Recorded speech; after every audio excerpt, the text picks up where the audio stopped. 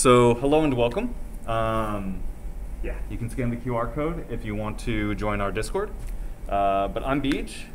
This is going to sound weird to the people on site, but for the purposes of the recording, I'm Beege with Code Seoul. Okay, so we do IT education in the greater Seoul area, and today we're going to go over how to teach, mostly because we want to encourage people within Code Seoul and even outside to share knowledge and teach. And some people want to present, but they're not really confident about their skills. So we're going to try to solve that today. And hopefully it works. So quick disclaimer. This is based on my personal knowledge. I am not an expert. I have not written a book on this stuff. This is just the skills and strategies that I have learned and that have worked well enough for me. So your mileage may vary. You may want to read some supplemental material. I do have references especially to some like the neuroscience and anthropology stuff I have in here. So feel free to check that out. And as always, if you have questions or debates or whatever, we're on Discord, we can chat. I'm very open to critical feedback, all that good stuff. So today the plan is we're going to go over targeting your audience, right? So kind of understanding who your audience and then how to handle that. Going over a general model of knowledge, how do humans acquire information? Then we'll go over tricks for encouraging memory and understanding. Okay, so once I've told you something, how does it stick in here? And then also, how do you make sure that it works with the rest of your knowledge? And then we're going to go over general presentation skills. And we'll end with kind of strategies and tips for maintaining audience attention and caring for the audience. Okay. Any questions about today's agenda before we get started? Cool. Much more participation than previous classes, so this is great. All right, so first targeting your audience. First, kind of establish a baseline level of knowledge for your audience. Now, we kind of skipped that with this. Or I guess I kind of did it a little bit, like I was asking you what your background is, these kinds of things. But that helps to kind of understand what level you need to explain things at, right? So let's say you're explaining machine learning, which is a very advanced computer science topic, and most of your audience is English teachers. You probably don't want to go too heavy on the math, right? Or if you do, you want to explain it very clearly, as cleanly as you can, and then kind of box it up and then build on top of it, right? So make sure to kind of take a little bit of time, if you can, to identify and kind of understand the base level of knowledge that your audience has. Once you've done that, you're going to find that some people are going to be more advanced, some people are going to be more beginner, and it can be a bit jarring, like, well, how do I make everyone happy? And the simple answer is you don't. The more complex answer is you can get pretty close if you're careful. But as kind of a starting point, you want to tailor the information. You want to kind of customize things to go for the people with the lowest level of knowledge in the group. Unless, all of this depends. If you have a group of like 200 people and it's like 2 people are lower skill, you don't want to bring the whole thing down, right? So be smart about it, right? And if you are worried about losing more advanced people when you're targeting the kind of lower knowledge people, we're going to talk about that later, okay? Because I know that question's going to come up. And then once you've identified that kind of lowest level of knowledge, you want to target that and then build up to the point where you're actually trying to teach people stuff. So going back to the machine learning example, machine learning is really hard to teach without math, without statistics. So you want to say, this is what the statistics concept is. This is why it's used. There's all this other stuff that's useful to know, but we're only covering this. And then you build on top of that to get to your target area. Okay, that's a bit abstract, but does it make some amount of sense? Cool. Now the key part with this is don't skip things. And that sounds easy, but it's really hard. For example, in the past, we did a lot of very beginner classes, right? So teaching Python, teaching Java from scratch. Like you've never written a line of code before. Hello world is magic, right? So when you're teaching at that level, it's really hard to explain what a variable is. It's wildly difficult, right? Because an experienced engineer, a variable is like taking a step, right? You don't even think about it, you just do it. But when it comes to teaching more advanced concepts, or when your audience is very new to the domain of knowledge that you're teaching, it's very easy to skip those steps if you're not careful. So make sure to check your assumptions and don't skip things. Otherwise, you're going to lose everyone. So something to keep in mind. But on that note, what you want to do is you want to find someone who you think is probably in the lower band, the kind of lower level of what your target group is, and then try the presentation with them. And they go, sorry, what's a variable? Then you'd be like, right, I'm going to explain that. Okay? Does that make sense?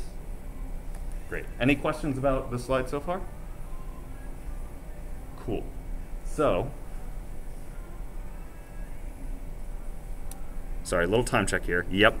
So this presentation is a little bit shorter than my previous presentations. We're probably not going to take the full 2 hours, but I anticipate there will probably be a bunch of questions, so we'll have plenty of time for that. And I encourage discussion, as you'll actually see later in here. Okay?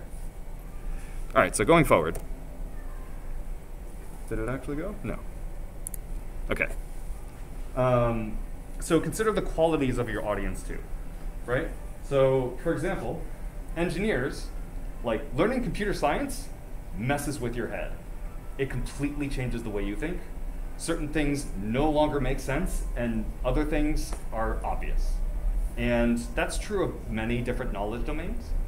For example, marketing looks at people wildly differently than engineering does, than HR does, right? So you want to take into account how, first off, what the composition of your audience is, right? What types of people are they? What their backgrounds are, what their knowledge is. And think about how they will think about the knowledge, which is weird, right? And it's kind of hard to explain. So you kind of want to imagine being them, imagine having their knowledge, imagine having their background, and trying to see what you're teaching through their eyes. Does that make sense? That's a bit of a difficult concept to explain. In at least American English, we say try to picture it from their shoes. But I don't know if that metaphor holds here. Another thing too is, since this is kind of a generic teaching thing, consider age as well. For example, kids will pick up topics much more quickly if you make them very simple. They can, like, you tell them a simple thing, they got it. You don't need to tell them again. You do another simple thing on top of it, they got it. And you can just keep stacking, and they'll just keep getting it. Whereas adults, they can handle more complexity, but it takes a little bit more effort for them to get it. So with adults, you take larger steps, right? With kids, you take a bunch of tiny steps, right? Now granted, I have not worked with children a huge amount, so I'm not super confident about that, but that's been my experience. Also, when it comes to kind of the social groups, take note of people who are alone and people who are in groups. Because when people are in groups, if one person doesn't understand something, they can go, what did that mean? To their friend. Whereas if they're alone, you're the only person that can help them, right? So take note of people who come alone, hi, and make sure to help them when they need help. We've done this a lot. And it's, I would like to think it's worked out, but yeah. And do be aware that when you have a group of like mostly people who came alone, you will need to spend a little bit more time supporting. So make sure to kind of budget your time accordingly, okay? And then if you don't know people's level of knowledge or the qualities, like what their background is, ask. Like I asked Minji earlier. Okay? Does that make sense? Great. Any questions about this? Saw the gears turning for a second, so I paused. And that reminds me of another point that I forgot to put in the presentation, but I'll add it in the appropriate place. So that's pretty much it for targeting your audience. The concepts are quite simple, but implementing them is a challenge, right? Because like these, it's what? we have 6 bullet points about. But each of these is like, you know, how do you establish a baseline level of knowledge when you have 20 people, right? Or how do you figure out, like, maybe you're an engineer and it's a non-engineer that you're teaching. How do you kind of, how do you kind of imagine their perspective, right? Conceptually, these are easy, but in practice, they're hard. So I strongly recommend muting Cacao Talk. So strongly recommend basically practicing, right? The first time you teach, let's be honest, it's going to suck. But if you go into it knowing that, it's not so bad. You expect to suck, you end up sucking, okay, that's fine. Okay, does that make sense? Cool. So, moving on to what I think is the fun part, a model of knowledge. Now, this is a combination of some research that I've read about with kind of some extrapolation from that research, okay? So some of it's neuroscience, some of it is anthropology. This is fun stuff. If I start going on tangents, be like, yo, stop please, okay? So first, the neuroscience part of it, and some vocabulary. So are you guys familiar with what a neuron is? Okay, a little bit of hesitation in some places. So you have a brain, right? Your whole body is made up of stuff. Your body is made up of cells, basically tiny units that work together to make you. Your brain is also made of cells. Neurons are the cells of your brain that do the thinky parts, okay? And all of your entire nervous system, right? So when you have an idea, when your brain tells your mouth to say things, when you do flailing motions, right? That's all neurons sending signals to each other to make stuff happen, right? And the neurons work as a network, right? One neuron is stupid. It gets some input, it develops some electric charge, it sends some output. That alone is not useful or interesting or capable, but when you put a whole bunch of them together, you get this thing, okay? And then synapses are the connections between neurons, okay? So if neurons are useless alone, and you have to connect them, synapses are those connections. So far, so good? Cool. Baseline level of knowledge is established. So some cool part that people way smarter than me have figured out is that right now the current main theory of memory is that memories are not physical. Okay, they're not like, oh, your brain created a new neuron and latched it in here and those two together make a memory. That's not how it works. Memories, so I mentioned that neurons talk to each other, they send messages to each other to make things happen, right? Memories are patterns of neurons firing with each other, right? And then repeating. These neurons repeating make a memory, okay? So hold on to that idea for a minute, okay? We're gonna come back to it. And then when these memories are retrieved, when your brain kind of accesses that pattern and observes that pattern to recall a memory, okay? Each time that memory is recalled, the brain kind of thinks, it's a weird way to say it, but the brain kind of thinks, hey, this memory has been accessed again. It must be important. Let me give more energy to it so that the memory persists, so that the memory won't disappear over time, right? Because you forget things over time. That's basically the brain going, this memory hasn't been accessed in a while. I'm just going to take that energy away and put it towards something else, okay? So by remembering things, you're strengthening those memories. So far, so good? Cool. I promise this will be useful in the end.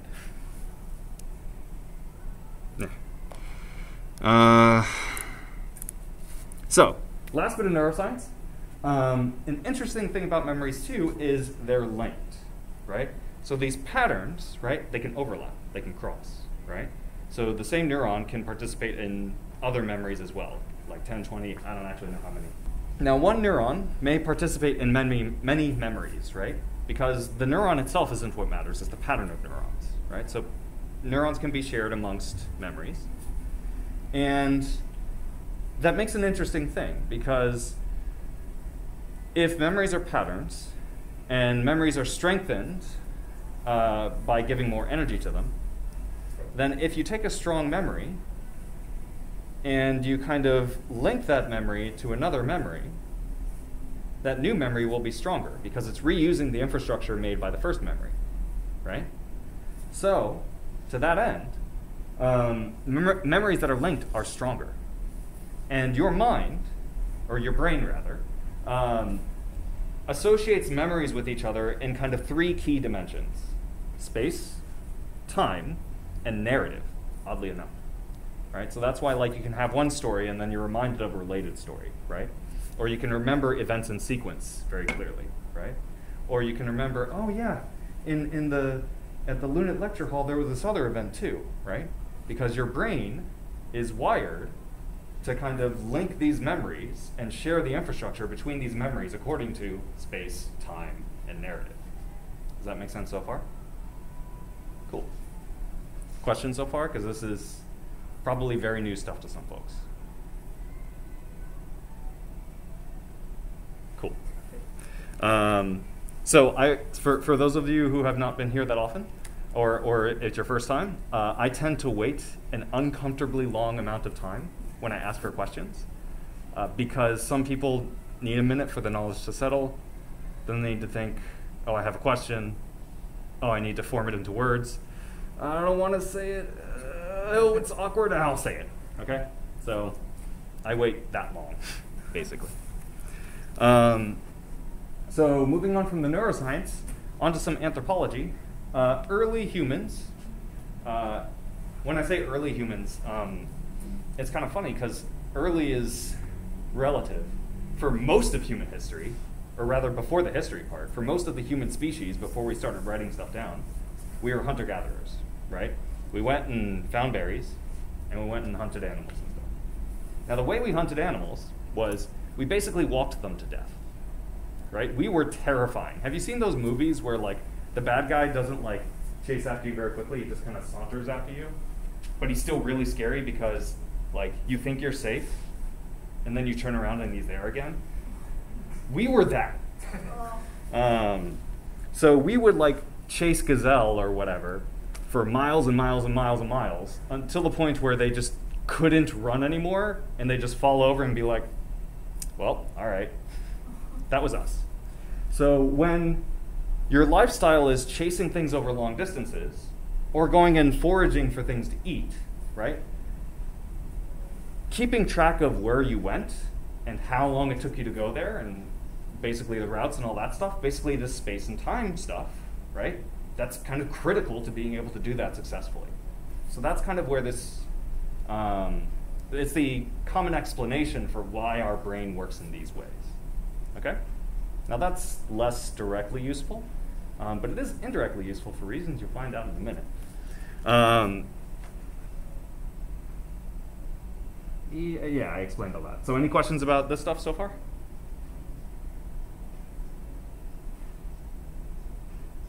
Cool. All right. So what does all this mean? So first off, knowledge must be connected, right? Because memories are inherently connected at the physical layer, right? Or rather, I guess the electrochemical layer, but whatever. So on that note, memories must be anchored to other memories, okay? When you're hearing this stuff, right, you are linking it to other memories you have. When it comes to the anthropology side of things, right, you've probably seen photos of, gazelle, right, photos of Africa. Imagine people running through the plains, right? These are memories you've had from your sensory input. You've seen the stuff on TV or photos and books or whatever, right? But you can take those memories and link them to what you heard here, right? And that allows you to remember these things better, okay? Because again, memories are all connected. The more links you can establish between memories, the stronger the memory will be.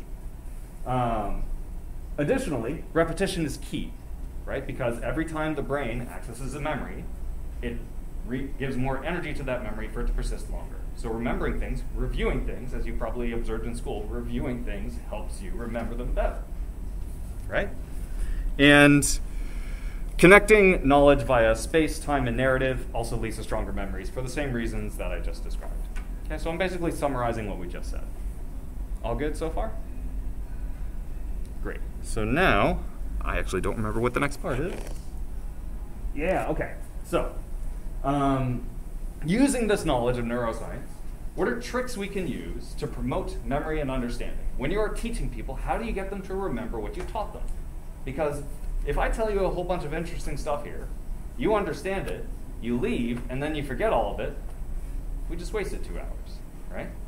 So you want to make sure that the people you're teaching remember. I have a question. Yes. Can you go back to? Absolutely. Connecting knowledge via space-time and narrative. Mm. Yeah, I can understand about time and narrative. So Mm. when we thinking about the situation that we need to memorize something, we do a lot of repetition. We spend a lot of time. Sometimes we create some maybe just imaginary story, but I don't understand about the space. Mm-hmm. So in that kind of situation, the space works in what sense? In which way? So, in my experience, there's 2 ways. Two key ways, at least. I'm sure there's a whole bunch of others, but what I found in my history is just 2 key ways. One is when you demonstrate things spatially, right? If I say, here's a concept, right? You can imagine a concept, right? And then I can say, here's concept A, right? You can imagine an A on this thing, right? And I can, say, now here's concept B, right? Maybe it's more of a box, right? You can imagine these objects in space right here, right? And this is all abstract. There's nothing here, right? But you can take this abstract concept and imagine it as a physical construct. And then you can connect them, right? Or you can use them to build other things, right? Now, in your mind, you probably just imagined, the ball connected to the cube, right? And then they move together over here. But there's nothing here, right? It's just air. But because our brains are grounded in this physical 3D reality, thinking about things in spatial terms helps us understand and remember them a little bit better, right? It's easier to visualize connections to things rather than just imagining connection, right? So that's one way.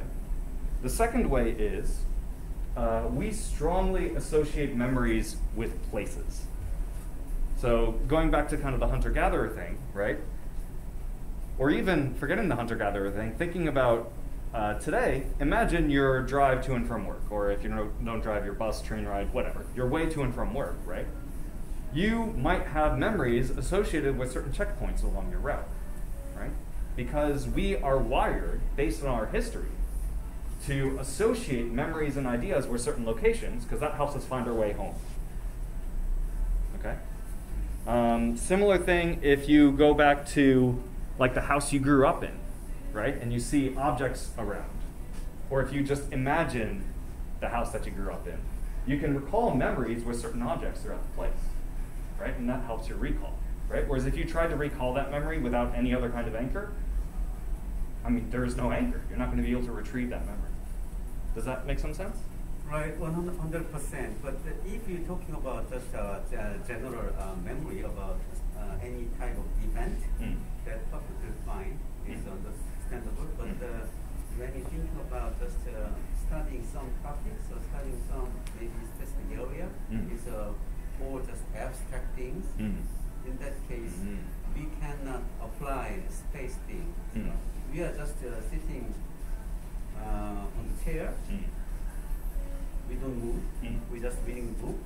We have to memorize this knowledge and concept. The title is model of knowledge, right? We need to memorize a lot of knowledge. In that case, how this space can helpful for us?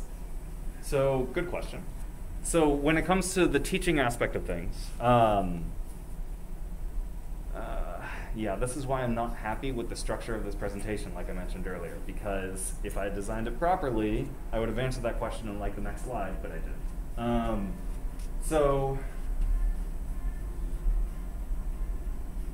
there's a couple of ways. The probably easiest way is through metaphors or common memories, right? So for example, let's say I'm teaching something and I'm using food as a metaphor, right? And maybe I can kind of describe that thing in terms of food and relate it to when you were a child at home and your parents would bring food to the table, right? So in that way I can kind of anchor that memory to a childhood experience you had, right, of eating food at the table with your family. Now that's a bit of a stretch because this is the first time I've presented this and my metaphors are probably not excellent. But you could also do something like, if you hold, and this is something I kind of wanted to do with Code Soul, but it would get really expensive, is if you hold events, or if you do different activities and learn different things at different places, you can basically associate that memory with that place, right? So, for example, maybe you've gone out with friends somewhere, and you only went out there once or twice, right? But your friend says, hey, remember we did that thing? And you're like, what thing? And they say, oh, at that place. They're like, oh, I remember that place. Oh, now I remember that thing, right? So that's actually one of the downsides of using space is that if there's one place that you're learning a whole bunch of stuff in, all the memories get kind of clumped together and it's hard to pick out one of the memories if you built a whole bunch of memories in one place, right? So like if I ask you to recall every single Code Soul event you've been to in this room, you're going to have a bit of trouble, right? So that's kind of the downside of it. But when it comes to teaching, the way that I found best for using it to your advantage is through metaphor. So finding some common memory that most people will have and then linking it to that. Does it make sense? Or if,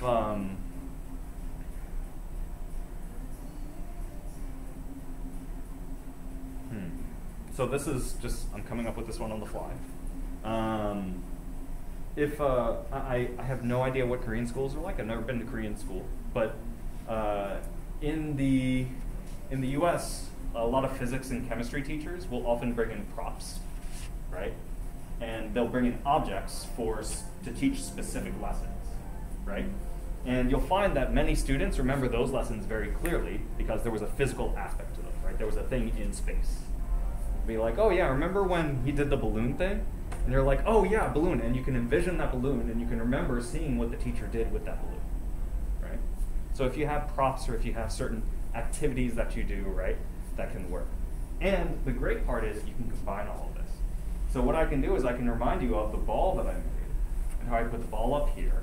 I made the cube as well. I put it up here. I connected them. I moved them over here, right? And now by repeating this thing in space and associating that memory with you being here, right? That memory might be a little bit stronger than any other memory you've had in this place. Because A, it's using space. B, I'm explicitly associating it with this space. And C, I've repeated it. So that's actually kind of the dangerous side to this. There's also something called neuro-linguistic programming, which is super scary, super scary. But you can kind of hack people's brains and get them to remember things in certain ways or get them to think in certain ways based on how you describe things and how you associate it with recent events, the space, and kind of the story that they're going through right now. But don't go too deep down that rabbit hole. It's super scary. But does that make sense so far? Any other questions about that stuff? Yeah. It doesn't really, it's not really related to teaching. Like, do you have any tips when learning something in a specific place, like for a long time?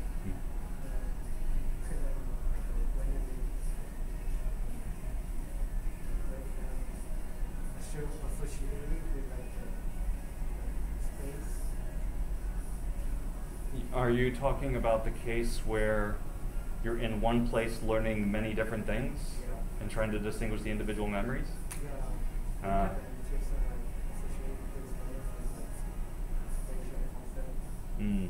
So,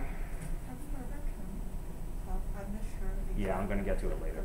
Palace of memory, something Yeah. like that? Yeah. That might be. Yeah. I was trying to avoid talking about it, but I think I can't avoid it at this point. So, yeah, thank you. So there is an idea of the palace of memory, It's also called the method of loci. I don't know, it's Greek. But basically, in ancient Greece, they had the epic poets, right? Or the big one that everyone talks about is Homer, right? The Iliad, the Odyssey. Does anyone recognize any of these words? 1, 2. Okay. So in ancient Greece, there were these poets who would tell these really, really, really, really, really long stories, right? And they didn't use a book. It was all up here, right? And we're talking stories that would take like 4, 5, 6 hours to tell. So you're like, how did they memorize stories that took that long to tell? They figured out a method, basically relating to this. They figured this stuff out without the neuroscience side of it. They went to the local temple in their city, because the Greeks had a lot of temples to all these different gods. So they had a whole bunch of these different places that were not going anywhere for a long time. Like, they're not going to tear down and rebuild the temple. The temple's built, it stays, right? So they would walk through the temple, and they would pick stuff out, and they'd think about a part of the story and associate it with that part in the temple. And they'd walk to the next part, and they'd take the next part of the story and associate it with that part of the temple. And they basically walk through this temple, or palace, whatever you want to call it, and associate memories in a story with specific parts of the temple. So they were using all 3 parts of memory, time, space, and narrative, because they were memorizing a narrative, walking through a space sequentially in time. Okay? So that's, if your space allows you to kind of like move around it, you can use that, and that's wildly effective based on history. I haven't done it so much because my head's a little weird, because I think like I'm really good with abstract space, so I don't need to do that so much, but that's one method. If you can't like walk around a space and associate memories with different locations or objects in the space, now this is just a guess, I haven't tried it, I haven't tested it, but maybe you could modify the space in some way. Like maybe you could bring some object and put it in the space and be like, today there's this object, I'm going to associate it with that memory. Especially if that object is portable, because then maybe you could bring it to wherever else you need to remember the thing, right? Does that make sense? Mm. So it's kind of like having like cheat notes, but no notes, just some kind of memory thing. I should associate memories with these. I already have. So yeah, does that answer your question? Yeah. Cool. Other questions? Cool. All right, so going forward, how do we use all this knowledge to actually teach people? How do we use these as kind of tricks to encourage memory and understanding? So first off, repetition. Hey, guess what? I'm going to repeat repetition a lot. Be ready for it. But you don't want to repeat it just again, again, again, again, again. You want to have a little gap in time, right? Because the mind needs to kind of go away from that memory before recalling it again and be like, because otherwise it'll think it's just thinking through the same memory again. You need to step away from it. And then when you recall it later in time, then it will dedicate more resources to it, okay? Also, more context actually helps memory, as long as it's relevant. For example, that neuroscience and anthropology stuff, you did not need to know that at all, right? But there's a pretty high chance that that knowledge is related to some other kind of memory you have, right? Or maybe you can visualize it in a certain way, right? And it creates a kind of context for this memory to live in. And because memories are based on connection, the more things you can connect a new memory to, the stronger the memory will be. Now there's a limit to that, right? You don't want to overload someone. But adding context to a memory, adding more information, can actually help you remember things better, as long as it's structured in space and time and narrative properly. Okay? So far so good? Now on that note, to kind of counterbalance that, you need to make sure that knowledge is bite-sized, right? So presentation slides are actually great for this. And this is actually kind of terrible. There's too much text here. It's too much information in one place, right? But that's one of the advantages of presentations, is presentations only give you so much space to fit information. right? They constrain you to keep things small. That's good. That's why presentations are so popular. They're a great way to exchange information. So you want to establish knowledge as discrete individual pieces of information and then connect them. Okay? Because again, connection is the key. Also, if you want to get a bit more onto the neuroscience side of things, we have working memory, short-term memory, and long-term memory. Okay? Working memory is what's on your mind right now, what you're actively thinking about. Okay? Working memory is very fast, right? You can recall and generate new information very quickly, right? But you have very little working memory, very, very, very little. Okay? For those more in the IT portion, working memory is basically RAM. Okay? So you need to be aware that working memory is limited and don't overload it, right? That's why we do bite-sized chunks, small chunks of memory. And then you want to focus on connecting things. So far, so good? All right. And then make sure knowledge, I should have made this a bigger portion. You need to make sure knowledge is layered, right? So, Minji, for example, in school, you probably had now I'm making some assumptions about Korean schooling, so if my assumptions are wrong, tell me no, that's not how it is.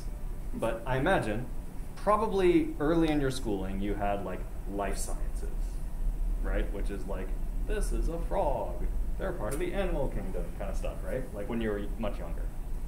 And then later in your schooling, they're probably yeah, here's the animal kingdom, here's frog, but also here's phylum, genus, species kind of stuff, right? They gave you a baseline level of knowledge earlier on, and then later, they built on that knowledge in layers each grade you went on, right? That's actually a really great teaching technique because, again, everything is connection, right?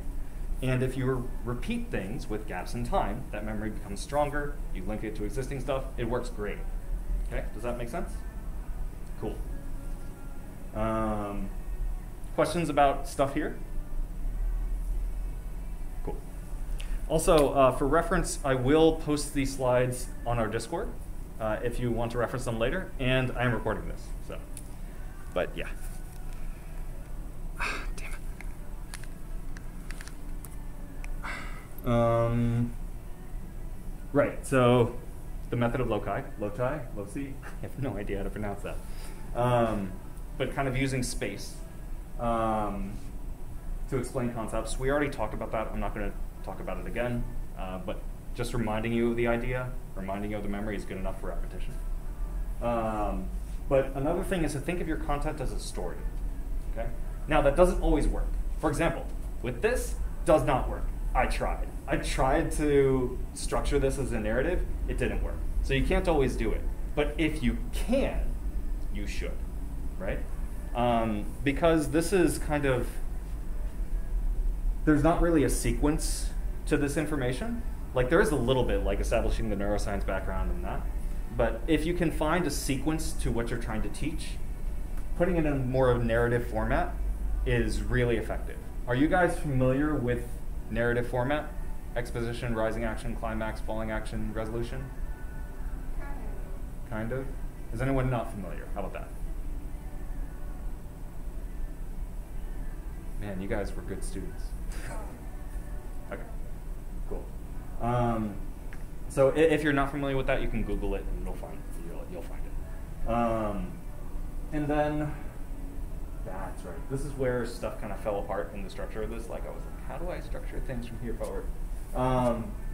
Then if you can, teach by doing is excellent, right? Because when we talk about, again, space, time, narrative, right? The ultimate combination of those things is a person actually doing the thing, right? Because they're doing it at a point of time in some space, and it's part of their life narrative, right?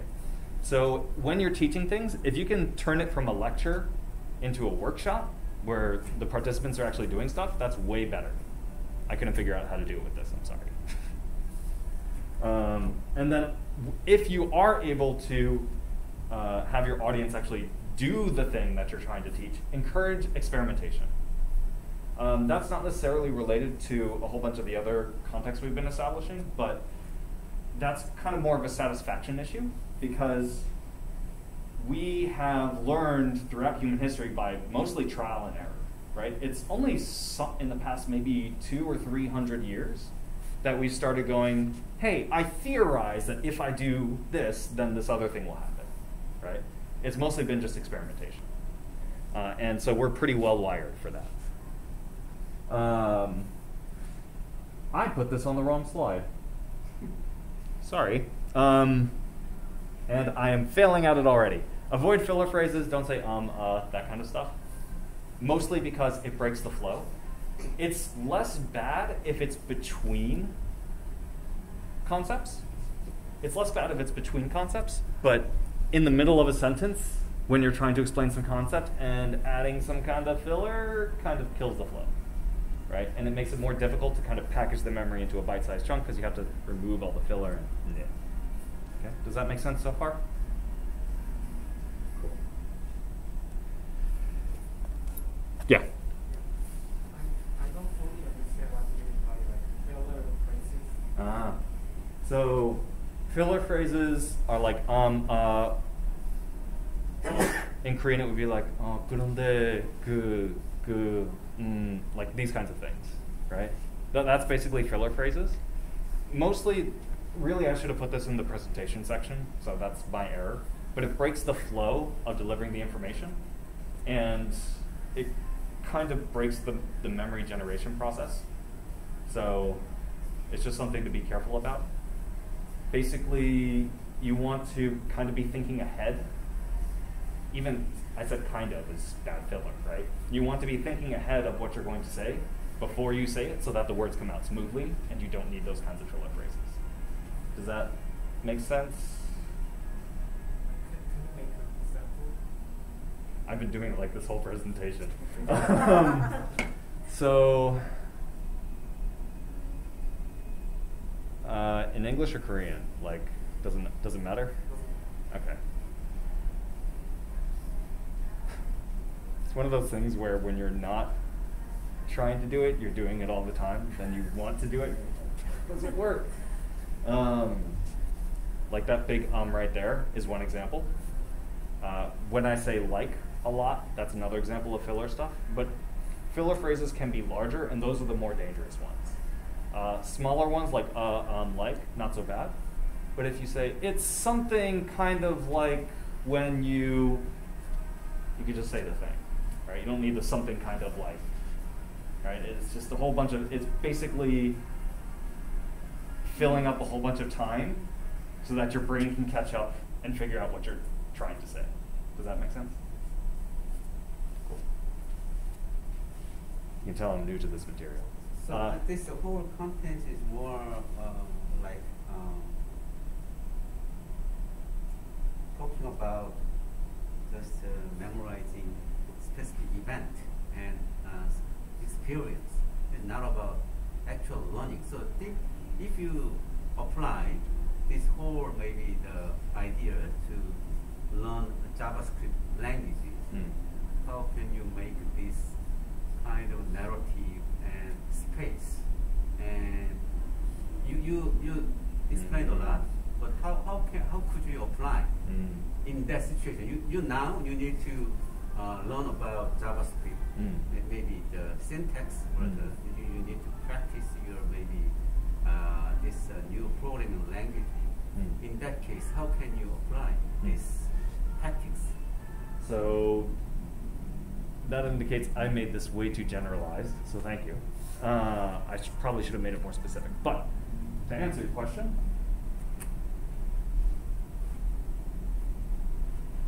I'm going to kind of demonstrate it more in the presentation section because I'm going to go through examples of implementing this while presenting things. But when it comes to programming, teaching programming specifically, a lot of it boils down to metaphors, especially with programming, because programming is such a crazy abstract concept. Like, we don't think like computers at all. Thinking in terms of ones and zeros, this meat brain can't do that, right? The electronic brain, that's like the regular modus operandi. That's business as usual, right? But meat doesn't do ones and zeros. So usually to explain the abstract concepts in software, we have to use some kind of metaphor, right? And when we go into that metaphor, you need to be very careful with the mapping, right? So for example, if I explain a variable, I'll go ahead and go through the usual way I explain variables right now, just as an example. So a variable is a way to store information that can change for use later. Now that made 0 sense, right? But if I say to you, think of a variable like a box, okay? This box is of a certain size, okay? And so I can fit something of a certain size into the box, okay? If the box is too small, that thing won't fit, right? If the box is too big, I've wasted a bunch of space, right? Additionally, this box can have a label on it, right? So I can see, oh, maybe the count of people in the audience is the data inside this box, right, via some label, right? So if I'm writing some JavaScript, right, and I say, you know, let number of people in audience equals 5, what I have done is I've said, there's a box, right? It's variable, so it can change shape, right? Because I said let. Right? Let indicates that it's a variable value rather than a constant value. And then I said number of people in the audience is the label. It's the name of the variable, so that's like a label in the box. And then I put the number 5 in the box. Okay? So that's the spatial example I usually use for teaching variables. And that involves, like, you know, there's a bit of pantomiming in here, right? There's, you know, going through metaphor. There's going piece by piece, right? And I kind of laid it as a story, right? There was exposition. I have a box. Let me explain to you, here is a box, right? I have established, this is the box. This is the topic of conversation, right? Then I kind of built up, and you're like, okay, I'm understanding, I've got the idea of a box. I got the idea that the box can change shape, right? That's kind of, you're building up, you're like, okay, I'm understanding this stuff. Feels good, feels good. And then once you get to the point where you're connecting the code to all the exposition you've just done, you're like, oh, now I get it. That's the climax, right?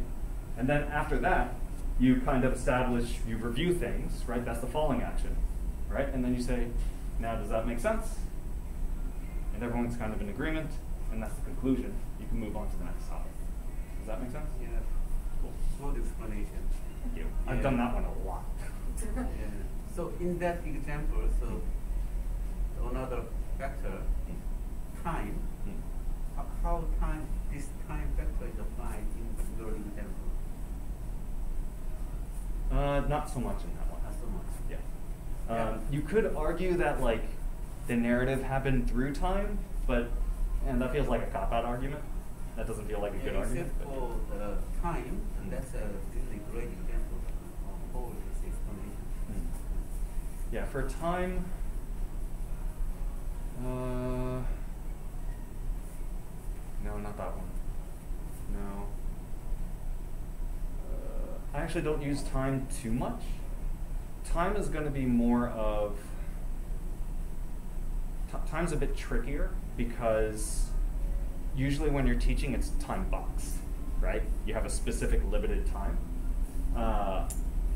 But that is one of the reasons why I like to go to dinner after events, because maybe you'll generate some kind of strong memory at the dinner, right? Maybe you'll have some very, very strong memory, or maybe it's related to something else. And then I can say, hey, remember when we did that teaching session? And they're like, teaching session? Well, like, well, we went out to dinner afterwards and we did this thing. And then you're like, oh yeah, and then you can go back through time in your memory to get back to the contents of the class. So that's kind of a cheat, but it works. Does that make sense? But yeah, in my experience, time is actually the hardest to use, but it is useful to keep in mind.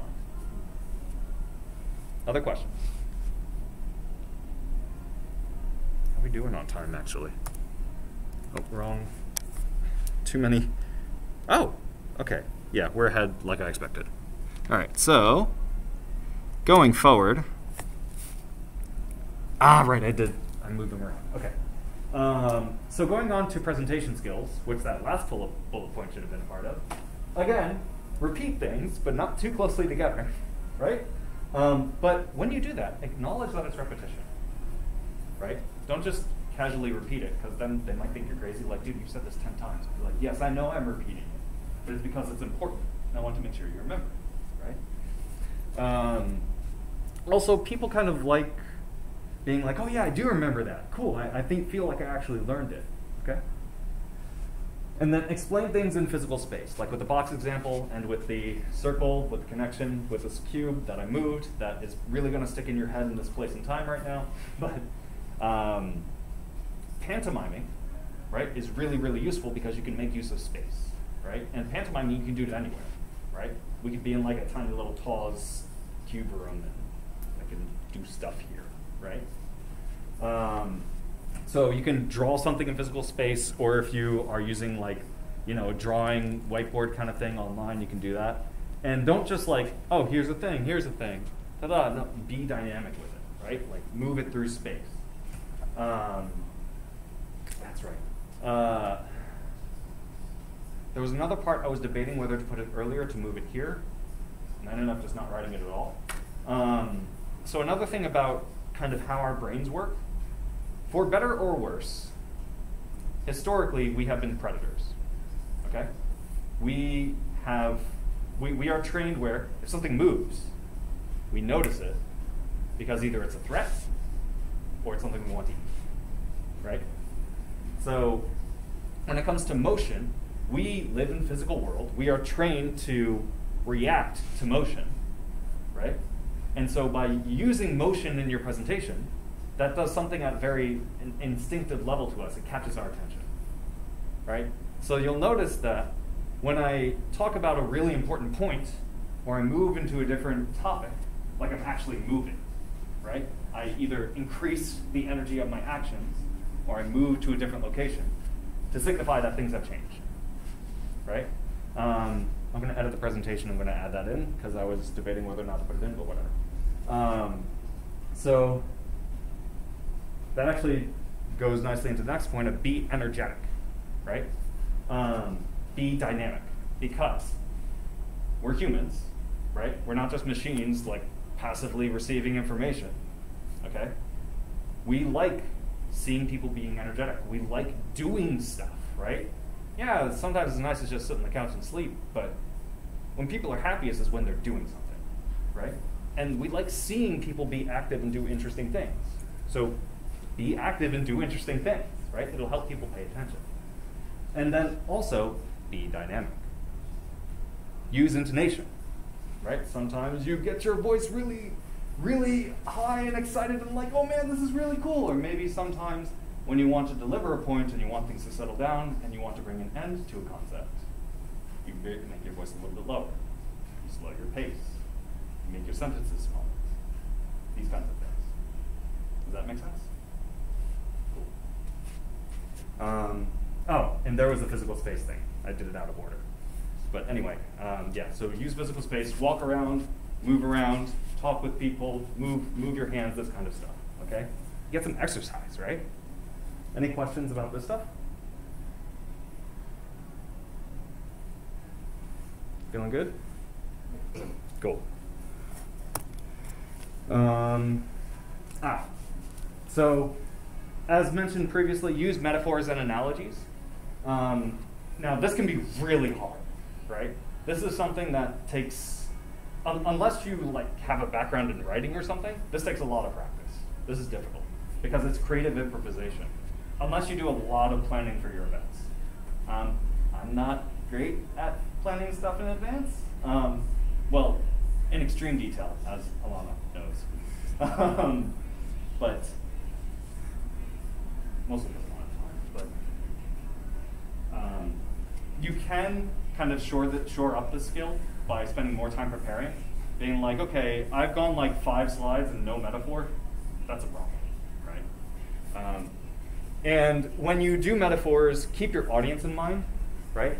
Like, for example, if I give some metaphor here about like an American Independence Day, 4th of July thing, you guys are gonna be like, I don't know American 4th of July. Like that metaphor is useless to me. There's nothing I don't have any relevant experience to that. I can't link the memory to anything.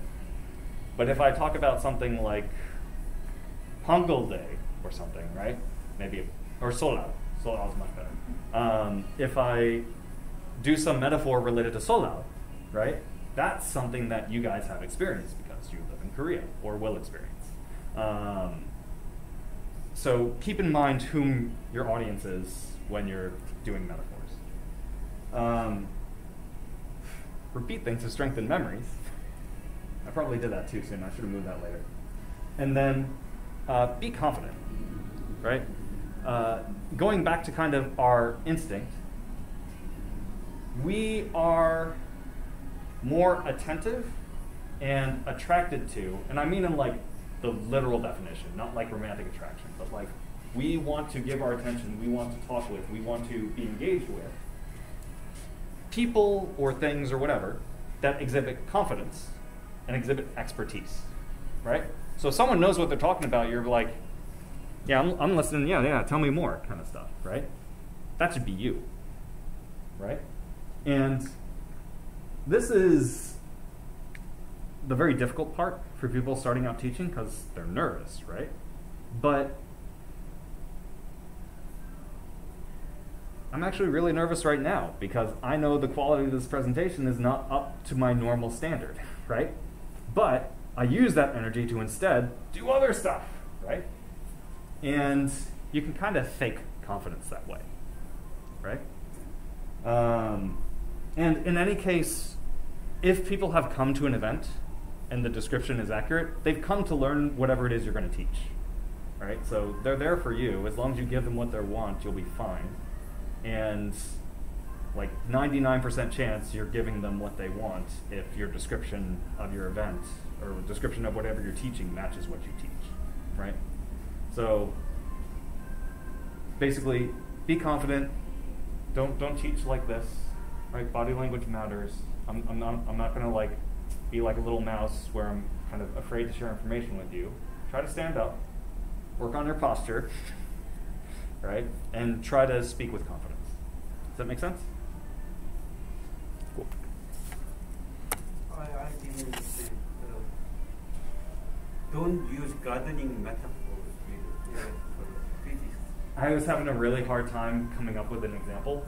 Like, if your audience is like theoretical physicists, you don't want to do some metaphor based in gardening.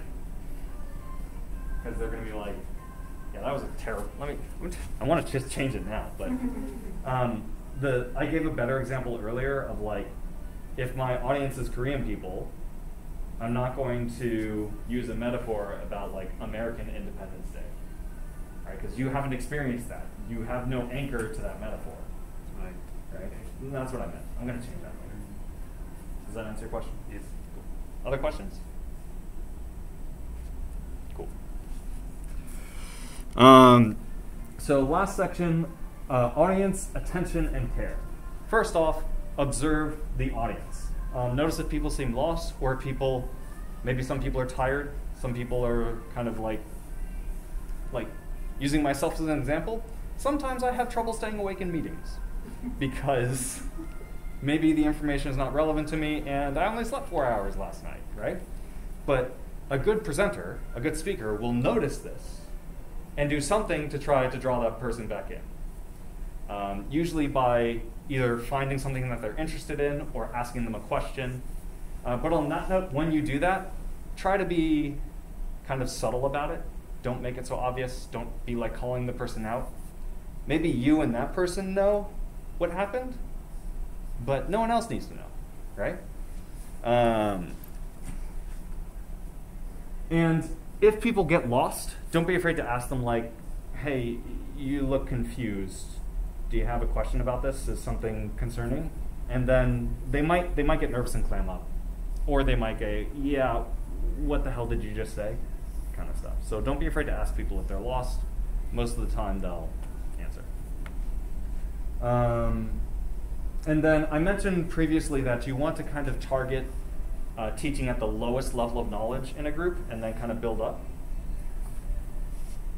when you do that, the more advanced people, they're going to check out. Right? They're like, I already know this stuff. I don't need to pay attention for this. Right?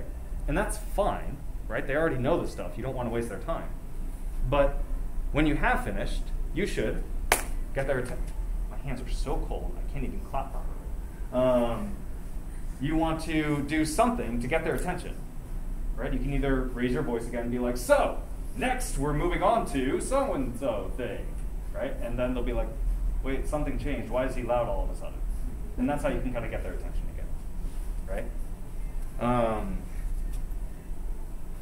Oh, and obviously encourage questions. Right? Like, people are there to learn. If people feel comfortable asking questions, they're going to ask you questions. And you're teaching for them to get the knowledge, right? Asking questions is a method of getting knowledge. If you don't allow questions, you're depriving them, I lost the word for a second, depriving them of the ability to learn something in the way that they learn it. Because maybe they need the information structured in a certain way. For example, when Tom asked me about how do you use this time-space narrative thing, right? Because maybe he learns better by examples.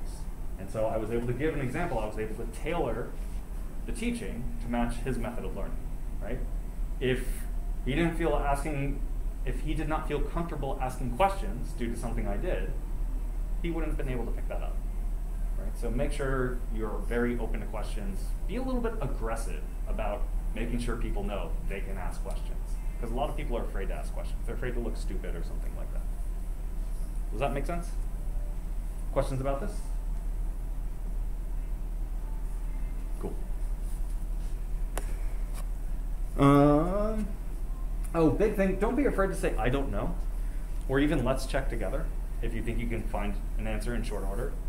A lot of people don't like to do this because they're afraid it'll make them look stupid or make them look like they're not qualified to teach. But it usually has the opposite effect. Because if they're comfortable saying, I don't know, then the other stuff they've said, you can be confident they know it, right? Because the things they don't know, they've been like, I don't know that, I can't teach you that because I don't have the information, right? Whereas if they never say, I don't know, they could just be bullshitting you the entire time, and you would never know, right? And people pick up on that. And then respect your audience. So when people ask good questions, especially if they're kind of gaps in your teaching, I forget who did it, but someone asked a question earlier where I mentioned like, oh yeah, I didn't have something for that here, and then I kind of covered it. That's good. Recognize when people do that. Again, it encourages asking questions, and it encourages that you're open to feedback, which means people will give you feedback, and then you can be a better teacher. Everyone wins. And then welcome alternative answers. Sometimes you might have someone who comes to your session to learn only a small part of the whole thing you're teaching, and that's fine, right? Because they'll learn that one part that they want to learn, but then they might try to correct you on other parts, right? And some people get a little bit insulted. They're like, wait, I'm the teacher, I'm the expert here, this person's undermining my authority. No, right? They're just worried that the audience will learn the wrong thing, and they want to make sure they have the same objective as you. They want to make sure people have good knowledge. And engage them, be like, maybe you can have a quick little debate, or maybe there's a gap in something you said and they filled it in, right? Be welcoming to that stuff, okay? Or if it's more of an experiential thing, be like, hey, that is an experience that person has had. It might be totally valid. It's not been my experience, but now you have two sources to draw from, right? Welcome these alternative answers. Unless you know it's bullshit and then be like, hey, no, this is why that's not right. But usually that's pretty rare. Usually if people speak up and correct a presenter, they're pretty confident about whatever they're speaking up about, but yeah. And then on a related note, when people start discussing things, because usually when an alternative answer comes in, people will start discussing it and debating it. Unless you're really pressed for time, don't stop them. Just let them debate, let them talk about it. Unless things start to get heated, then play moderator, get people to calm down. But usually that's not a problem. Any questions about this stuff? Does that make sense? Cool. And then is there? Wow, not bad. So, given all that, that's the core contents of the presentation. We are going to have some discussion, but just to remind everyone, we talked about targeting your audience, thinking about like establishing the baseline level of information, targeting the lowest level of information, building things up for people, and then making sure to take care of your more advanced learners. We talked about a model of knowledge, how knowledge works from a neuroscience perspective and the background it has in anthropology and human history. We talked about tricks for encouraging memory and understanding, like the method of the memory palace, and being kind of dynamic or no, that was later. Being repetitive, these kinds of things. We talked about presentation skills, like using intonation, using pacing, using motion, these kinds of things. And then we talked about audience attention and care, basically taking care of your audience, encouraging questions, encouraging discussion, recognizing that they're here to learn. All right, so at this point, any open questions before we get into discussion?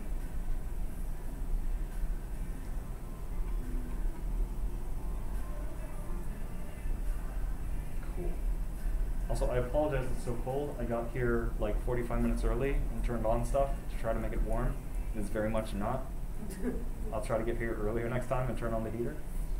But yeah, so I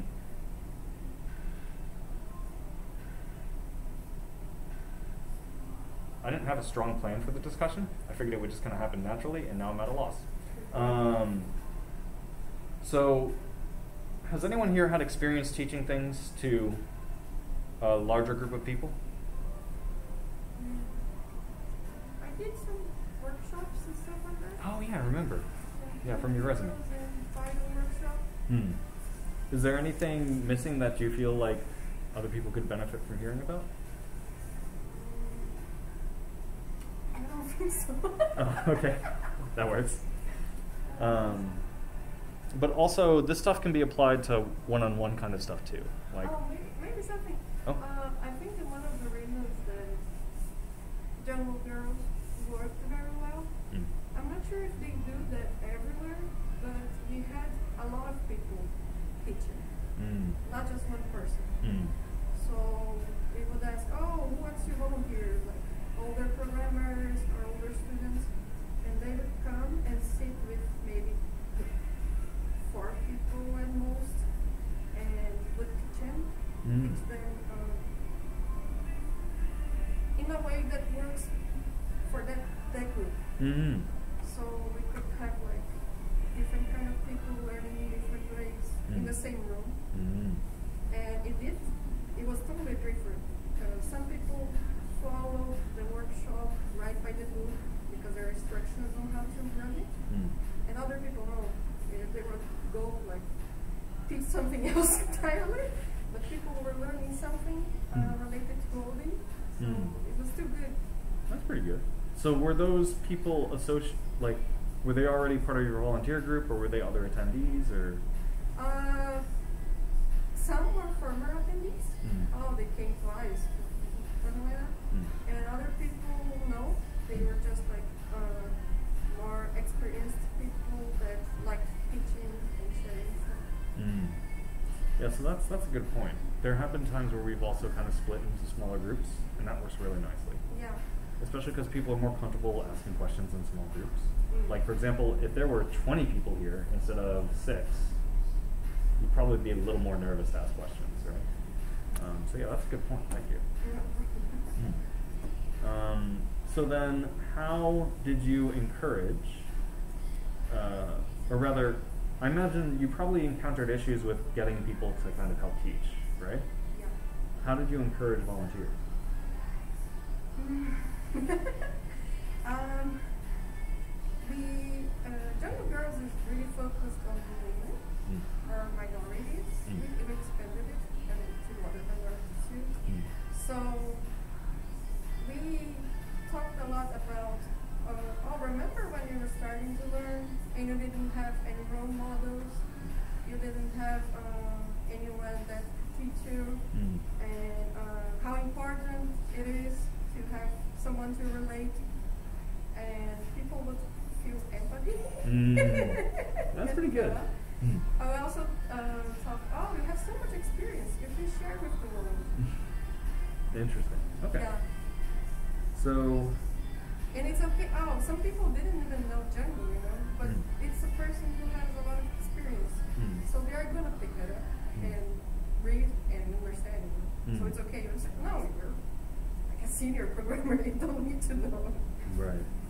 So that brings up a good point. There have been. So we've had classes before where, like, 40 people show up, and we're like, oh no, we only have one person running this event.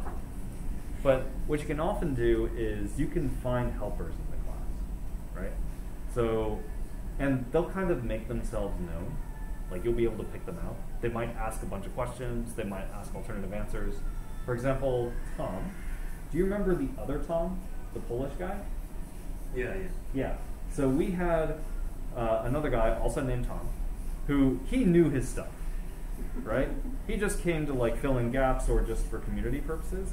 And there are totally times where just like, hey Tom, can you like help out this person when we have like 20 people and there's only one instructor, right? And that's super, super, super useful because, I should add this for the presentation. Learning stuff alone sucks, right? Learning stuff alone is hard. But learning in a community is actually a lot more helpful because you feel supported, right? That's right. Damn it. So I remember when I was preparing the presentation, I thought of this, and then I was like, oh yeah, I need to put that in. And then I got distracted, and I forgot, and I couldn't remember it. There's a reason you're all here right now, right? A lot of this stuff you can find just by Googling, right? Why did you come here? You came here because either you couldn't find it elsewhere, which maybe makes me a little sad, but whatever, right? Or what's more likely is you wanted to learn from a human, right? You wanted that sense of connection, and maybe you wanted to meet other people who also wanted to learn, so that you could be supported, so that you felt like you weren't in it alone, maybe so that you could hold yourself more accountable, right? And as a teacher, you can make use of that, right? For example, we have a Discord server. There's a reason for that, right? We want people to be comfortable helping each other, right? Like in Alana's Django Girls group, encourage finding the helpers and encouraging them to help, because they'll develop bonds with the other learners, right? Those people will feel more supported. They'll feel more confident about their learning, right? They'll be more comfortable asking questions, right? And then they have another person to ask questions to. Because being a teacher is a bit of a burden, right? So yeah, thank you, Alana. Does that make sense? Anyone have other questions or debate topics on that? Something I was thinking about is some people have really hard time with metaphors. It's not for everyone. From the top of my mind, I remember like people who have autism or Asperger, they usually don't do well with metaphors. They think if you're going to show them the box, where is the box? I don't see the box. Right. That's a good point. So I was thinking what we can do in this kind of situation. And I remembered because a very good friend of mine who is a computer science, she has Asperger's. So I was thinking, how did she learn this? How did they teach it to her? So, I have very limited experience with that. I've worked with maybe 2 people who had Asperger's. In my experience, explaining the abstract concepts to them slowly is enough. Yeah. They can just Smart. they just pick up stuff faster. But yeah, metaphors confuse the shit out of them. So that's why, and that's another thing I should add to the presentation. You don't want to teach in just one way, right? Like, again, we have time, space, narrative, right? You can mix and match these, right? You can use metaphor sometimes, you can not use it other times. You could even use sound, but in my experience, that's a bit harder and a bit less effective. But maybe for some people it works better. But don't, for example, with the variable metaphor, that's not my only metaphor, right? Because maybe that metaphor doesn't work for someone. Or I also, like I gave that brief description before trying the metaphor, right? I can explain it in very literal terms, right? Or I could even go and explain it like how it works in memory and why the size of the box matters if we're going to the metaphor, or why I need to declare what type of data it is. So the computer knows how much space to reserve in memory, right? And then basically reference that memory via a pointer, right? I can explain it very literally, very directly. It's all abstract concepts. But that kind of ties back into knowing your audience. Because if you explain something in one way, and you still see a bunch of people like this, you're like, that did not work for that person. And then you try a different way, right? But yeah, good point. So actually there is something book about programming or IT skills. That book is usually contain a lot of graphical explanation about this, like the kind of like the variables, the memory, things like that. The graphical representation, right? So that kind of book is out there. So maybe you can say that is a metaphor or just a graphical representation about how it works internally. Yeah, so, yeah, here we go. So, that's a very good point. And that's actually a weakness of mine. That is a great strategy. I messed up by not including that in the presentation. That should absolutely be in here. Thank you, Tom. Use visual aids. Absolutely use visual aids. Going back to all the neuroscience and anthropological stuff that I mentioned, right? We are very visual. There's a reason we use light for this instead of just sound, right? There's a reason we like to look at things when we study them rather than just listening 5, 10, 20 times over and over again. Most of the time. Some people are different. But using visual aids is a huge help. So yeah, thank you, Tom. But yeah, you can do, that's interesting. No, I just noticed the waviness. It's probably that thing's generating heat in the cold room. I'm having attention problems today. I'm sorry. I'm sorry, guys.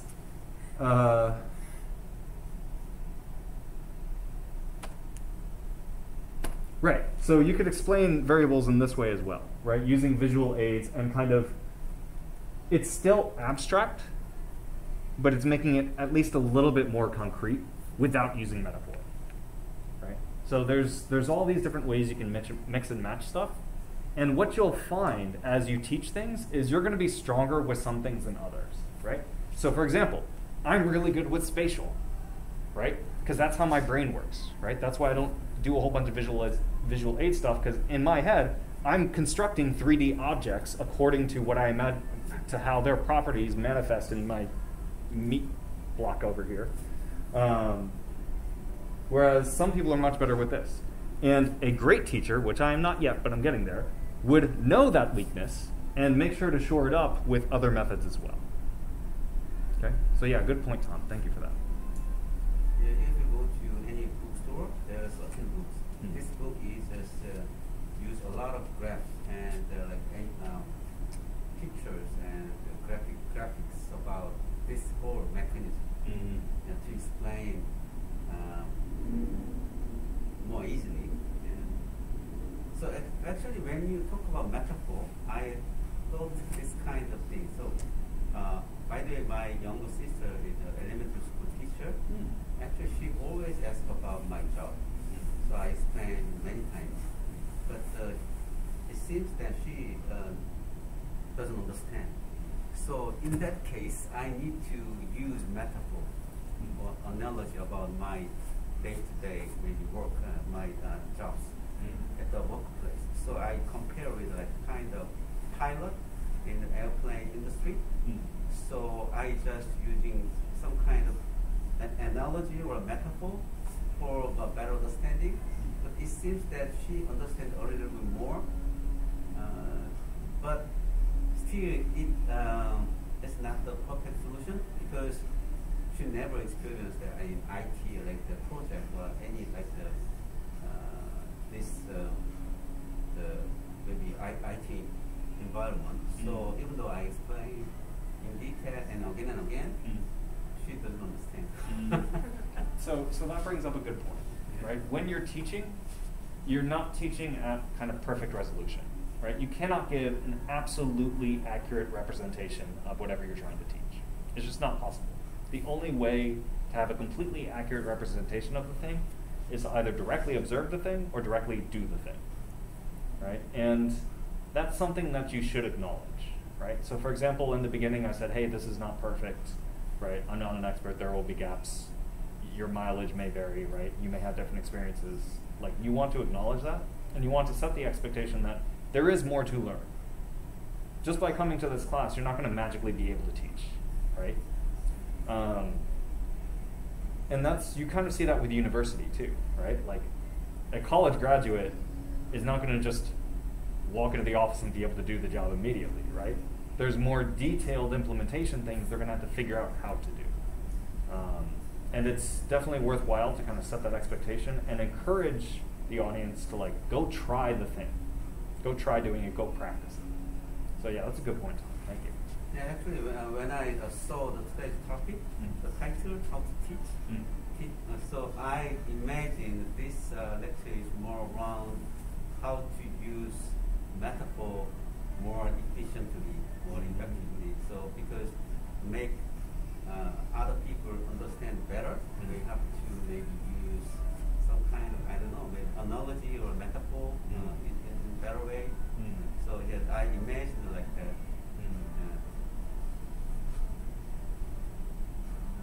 Because all the IT, especially the programming or the IT world, is everything is just abstract. Yeah. You can't see.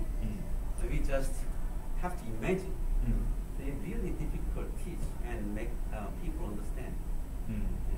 Yeah, no, that's absolutely right. In terms of teaching how to use metaphors,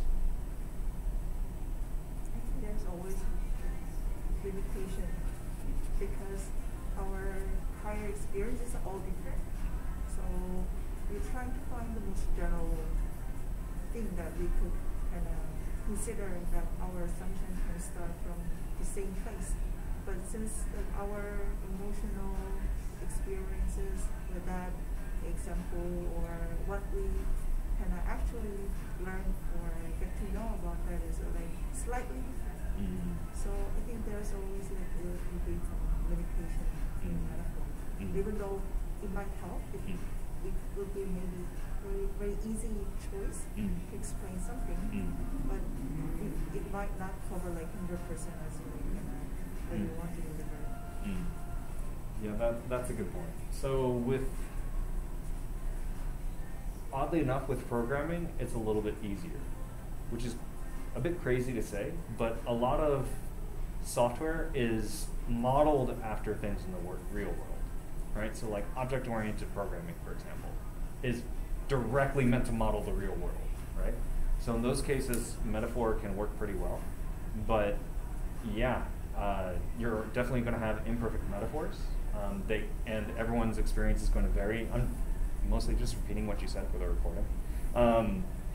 And each person is going to have a different level of experience with whatever subject you choose for your metaphor, right?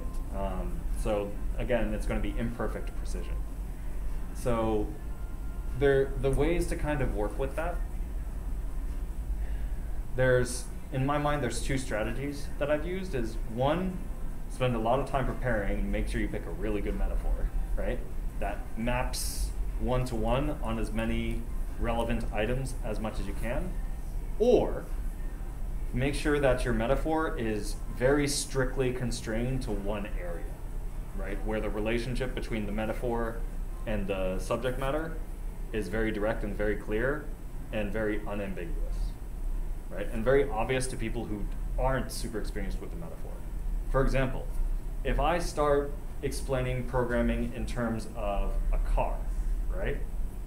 Maybe you don't drive. Or maybe you've only driven a couple of times. So that would be something to be careful with. Or maybe you know a little bit about cars, but then if I extend the metaphor to go into like changing the oil of the car, or how an internal combustion engine works, maybe it fits what I'm explaining well, but at that point you're lost, right? So yeah, that's a really good point. Choosing metaphor is really hard, which is why when Tom mentioned like, I was hoping to learn about how to construct metaphors, I was like, oh shit. It's not easy, and it takes a lot of creativity and a lot of kind of trial and error, honestly. But this is getting away from the teaching stuff a little bit. I'm a firm believer that smart people seek a variety of experiences. So if you want to teach people, right, you're going to need to use a lot of metaphor, right? And you got to be smart because teaching's hard, right? So if you seek a whole bunch of different experiences, right, you can add more sources for metaphors. Now, that might sound like it would kind of backfire a little bit because, you know, maybe other people haven't experienced that thing that you want to use as a metaphor. But oftentimes you can just explain a little bit of extra detail and it's enough for them to make the connection. That was really abstract. So for example, let's say I'm using skydiving as an example. Who here has gone skydiving? No one, right? I've gone skydiving once. Never again, dear God. But you're familiar with the idea of skydiving, right? You know, like, okay, you jump out of a plane, you pull the parachute, cool, right? You're familiar with the basic concept? So I can just add the little bit of detail that you need to use the metaphor directly. For example, if we're talking about learning programming, and programming being a very terrifying experience, right? Because it's just full of failure. Like 90% of programming is failure. It's miserable if you're not comfortable with failure. But if you treat programming like skydiving, right? When you first start out skydiving, they don't just send you out of a plane alone, right? You get paired with someone who's very experienced, who knows how things can go wrong, who can help guide you through any problems, like if your chute fails to pull or whatever, right? And they literally strap you to the person, right? And you jump out of the plane together and you cannot be separated. And that person takes care of you. They're knowledgeable, right? They know how to do this thing and they can make sure you're safe, right? And I could say that, you know, programming, if you want a good experience learning programming, do it like skydiving, right? Find someone that you can treat as a mentor, someone who can take care of you when things go wrong, right? Who can help you if you feel like you've broken your computer, right? And basically rely on them to help take care of you, right? And that's what this community can be, right? So in that example, right, you didn't know, you've never gone skydiving before.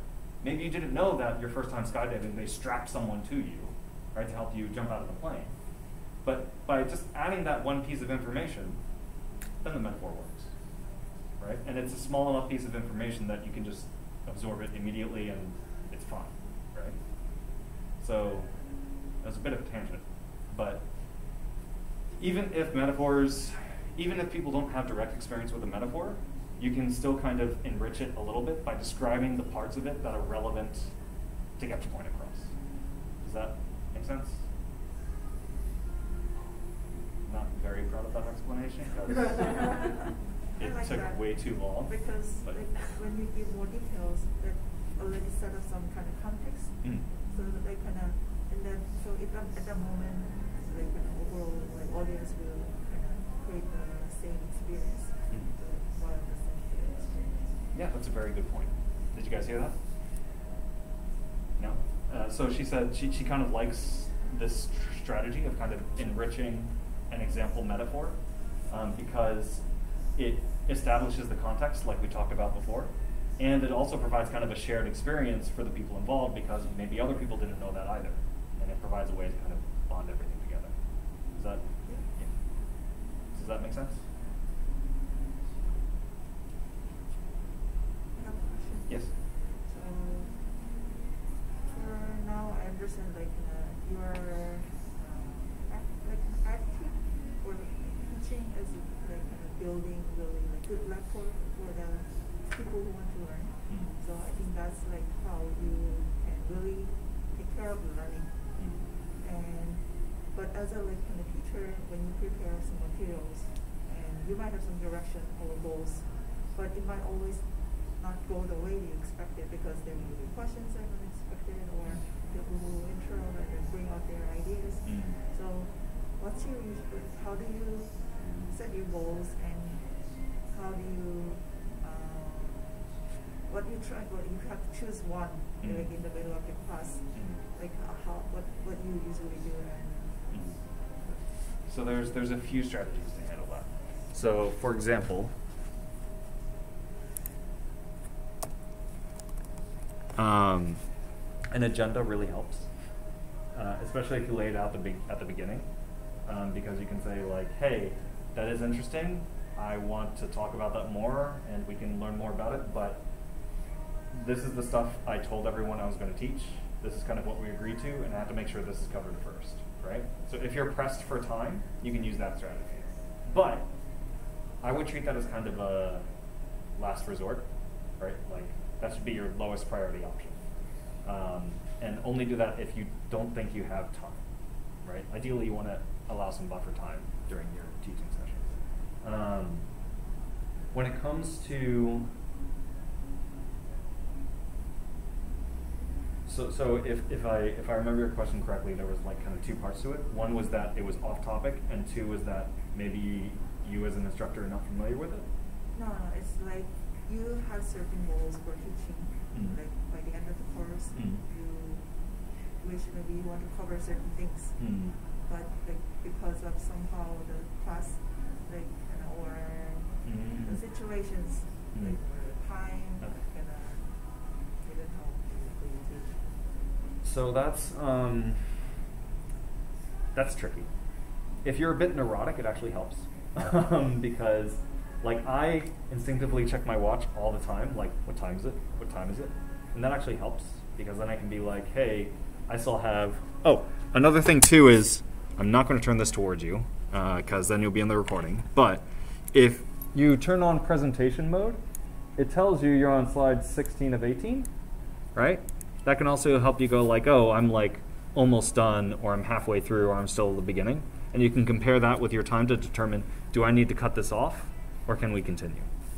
And in the event that you have to cut things off, you can refer to the agenda like, hey, we still have this stuff I got to teach. You guys should definitely talk about this, but I promised you folks I would teach you this. We need to move forward. And then be like, but hey, after the class, you should totally talk about that because that's really interesting and I'm curious too. If you are. If you're not, don't say that. But because you want people to be comfortable learning. But if it's already beyond time, it gets trickier, right? Like if you've already used up more of your time budget than you're able to, you can skip some things depending on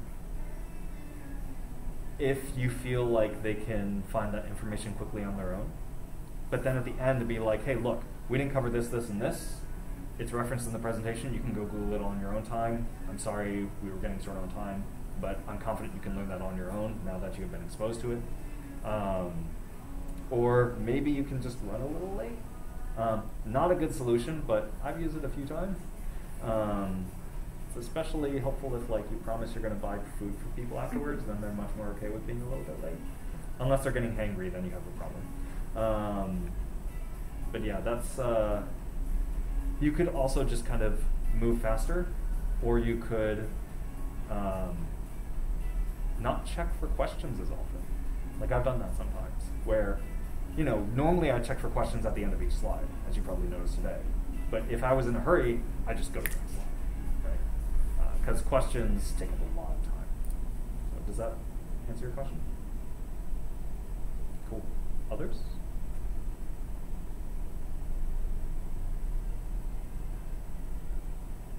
Speaking of hangry.